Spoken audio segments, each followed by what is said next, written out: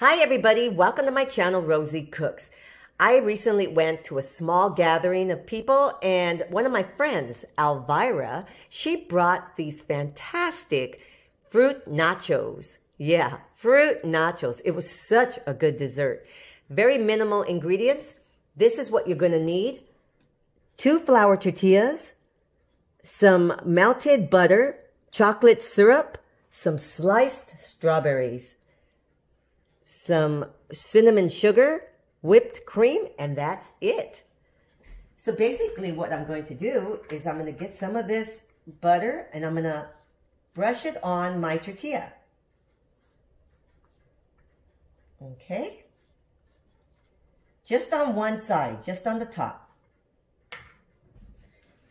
And so now I'm going to go ahead and just spray, I'm going to just sprinkle a little bit. Just sprinkle as much or as little as you want of the cinnamon sugar. Okay, right like this. Okay. Okay, so now I've cut my tortilla strips. I've cut them into little triangles, okay? And I'm going to put them on my little baking sheet. And then I'm going to put them in a 350-degree oven for 10 to 15 minutes until they're nice and crispy, golden brown.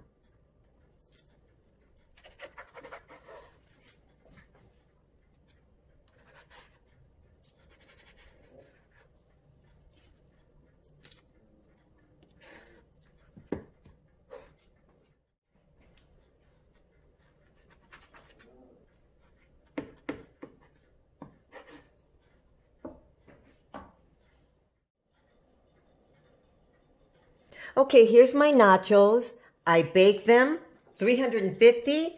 You're going to have to kind of watch them. It doesn't take long. The instructions say 10 to 13 minutes. My friend Elvira, she cooked them for slightly longer. I cooked these for slightly under. They're crunchy and just barely a nice golden brown. So at this point, I'm going to add my chocolate syrup. Here's my chocolate syrup, and you do want to make sure that they're nice and cooled off. At this point, I'm adding my strawberries.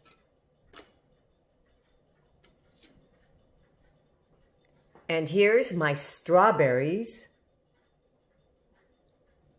And here's some whipped cream. This is a very easy dessert to put together.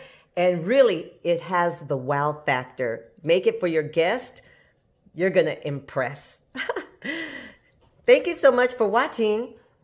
If you like this video, found this helpful, please give me a thumbs up. It really helps me with my channel. Thank you for joining me. Please subscribe. See you next time.